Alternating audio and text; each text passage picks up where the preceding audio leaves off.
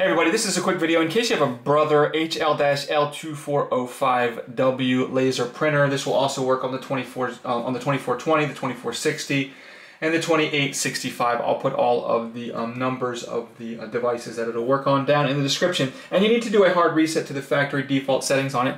You're going to want to do this for one of two reasons. If your printer is not connecting or not syncing with your device, or if it's not detected on the network or anything like that, a hard reset can fix a lot of these issues. The second reason is maybe you're setting this up someplace new, or for whatever reason you want to just get it back to the way it was when it came out of the box. We can do that really easily. We're just going to use the arrow buttons here and then the OK button. So we're going to use the arrow buttons to toggle down to initial setup, and then press the OK button. Then we're going to again use the arrow buttons to toggle down to reset. Hit the OK button. Then use the arrow buttons to toggle down to factory reset and press the OK button. And then we are going to press the down arrow again to select a reset, and then you're going to press once it's done, press the down button again, which will restart the printer in its factory default settings.